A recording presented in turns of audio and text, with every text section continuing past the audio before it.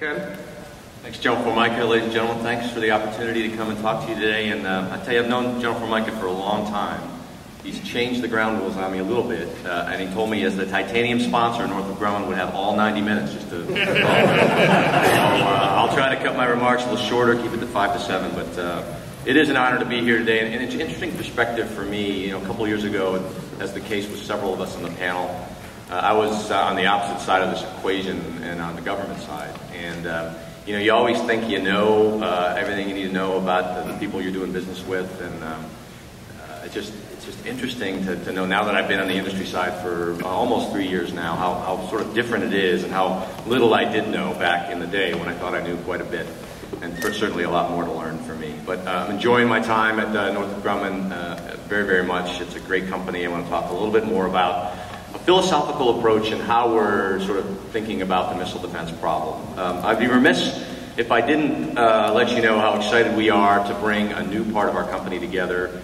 As I think all of you know, we recently merged with Orbital ATK, and that's now Northrop Grumman Innovation Systems, and certainly shaping, I think, how we're thinking about the future of missile defense. I think they bring a number of things to the table to what was already a great company, bringing innovation systems into the fold now, bringing expertise in small space systems into launch systems and propulsion into missiles and munitions. So really, really exciting times for us, and sort of shaping the way we're thinking about maintaining our industrial edge.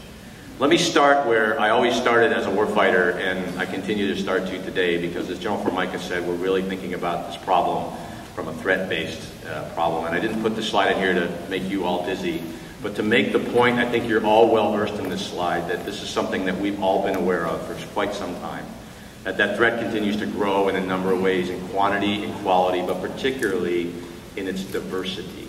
So we can't just think about the problem in a simple way anymore. It's really becoming more and more complex all the time.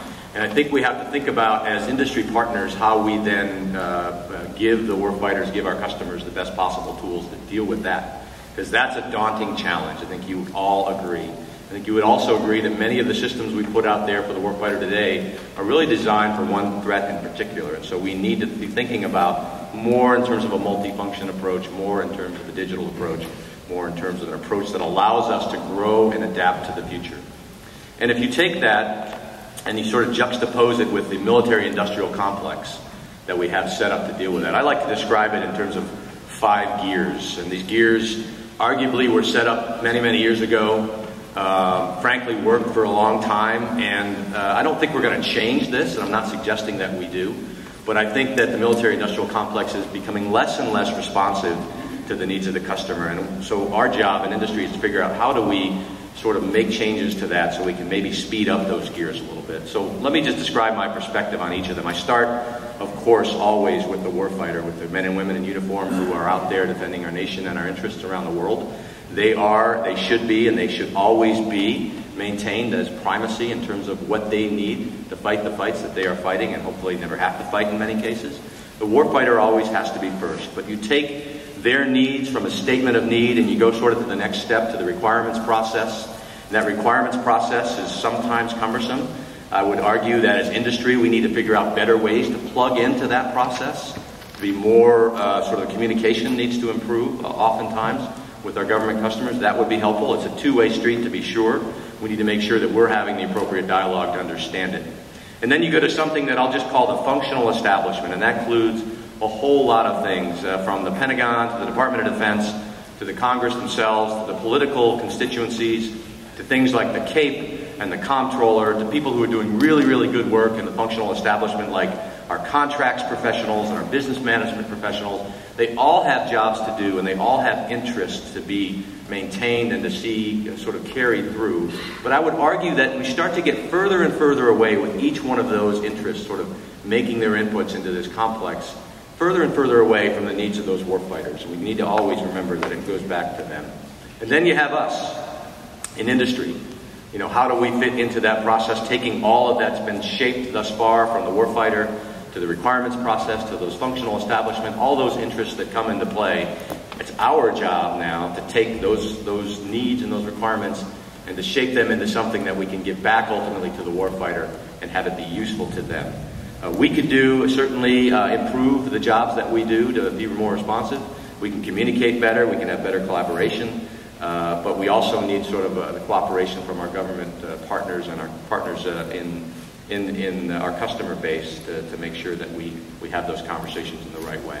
And then finally, the fifth gear, and we could argue in the Q&A, you can suggest there could be more gears to this. There probably are. But when I think of it, sort of the last step before we get all the way back now to that warfighter is, the testers and the deployment people, how to get those capabilities to the warfighter in a timely fashion. And I'll tell you, I think we need to do better, and I think industry has a role in that. There's really no common thread between all those gears, or if there are common threads, they often are frayed, and there's sort of long lead times between them. I read an article just 2 weeks ago that cited a source that said from a statement of need to an actual capability delivering to the warfighter takes in the average of 16 to 17 years. That's frankly not responsive enough, given that first slide about the threat and how quickly the pace of the change of the threat continues to happen. So we have to change this. And what are some ways we can perhaps do that? We can think about this, in my mind, in 3 different ways: better communication, better collaboration, and better speed.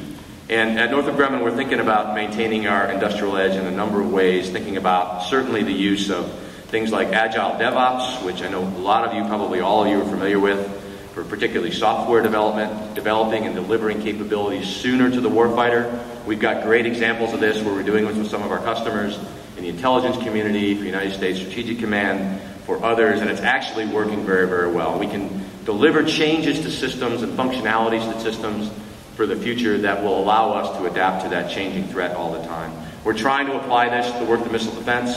As you know, we're a partner with our teammates on the ground-based mid-course defense system, a very large player there. We're trying to put agile DevOps into our software development for the future, so we don't have to have these sort of long lead time builds from capability improvements in GMD to the next. We can do this in an agile and a DevOps way, and we can speed that process to the warfighter and get them what they need sooner. That's one way I think industry can certainly help.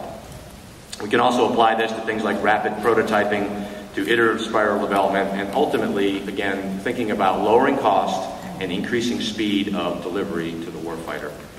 So the one way that we're really thinking about this, and I would sort of couch it, is this idea of digital transformation. We think that digital is the way of the future, and there's a lot of systems out there that use digital, but I would argue we don't use it to the extent that we need to. We need to come up with systems that are extensible, that grow to the future, that are adaptable, and that can change. Because again, we can't spend 16, 17 years to deliver that new capability to the warfighter. We got to find ways to inject capabilities sooner and be more responsive. We're seeing this a lot in the commercial space. There's a number of examples, commercial companies we can talk about that do this. I won't belabor you those details now. I'm sure you knew a lot of them are. But the bottom line is we got to think differently, we got to act differently about how we deliver those capabilities to the warfighter. We think digital is one of the ways to do it. Again, speed and affordability, I think, are enhanced. We're also thinking about ways to incorporate AI, systems that take large amounts of data, machine learning, systems that can learn as they collect that data and actually change the functionality. That's being done in a lot of areas across industry and non-defense sectors. We think we can apply it to missile defense as well. In the world of sensors, we think that has a lot of exciting things. Sensors for missile defense could now be multi-band, as opposed to you choose an X-band or an X-band or whatever the case may be. Digital allows you to now have a wide berth or swath of sensing capability that allows the warfighter to select and choose. Again, adaptable to that growing and changing threat. You also have the capability to fix and repair systems while they're actually still hot. So in other words, still operational to the warfighter. You don't have to take them down, but through digital and digital technologies, there's an opportunity to do that, all in the interest of maintaining our industrial edge and supporting the warfighter. So I'll close with, I think, one example where I think this is you really have a lot of merit. We've been talking about this area, this mission area, a lot already in the last couple of days. We'll continue to talk about it, and that is in the area of the defense against hypersonics. We as a company are major players in the missile defense today, in the missile defense space today. I dare say that we are posturing ourselves to be a much more major and dominant player for the future of missile defense through this particular mission area, particularly as we brought on innovation systems, formerly Orbital ATK, and taking that and all the goodness that was resident in our company and all of our competencies in cyber and command and control and modular open architecture kinds of systems, putting them all together and sort of looking at this in a holistic way across the kill chain from prior to left of launch, to assessing what the threat may be, to intercept, to post-intercept assessment, et cetera, in a holistic way. So as we seek to maintain our industrial edge at Northrop Grumman, we're leveraging all the goodness of the new Northrop Grumman, fully taking advantage of digital transformation, of modeling and simulation, of 3D printing, and a lot of other areas we can talk to in the Q&A. And I'd like to say, and I'm really proud of our company, sort of our mantra about solving our nation's toughest problems. You look at the work that we do in other than missile defense areas like the B-21, like the long-range strike, like 60-plus years of technical leadership in the ICBM world, and sort of thinking about the future of deterrence for our nation. We as a company, I think, are well postured to bring all of that into the future of missile defense, and I'd like to say we do the hard stuff. So it's an honor to be working at Northrop Grumman, and really exciting times for us as we think about the future of missile defense and how to maintain that industrial edge. So thank you very much.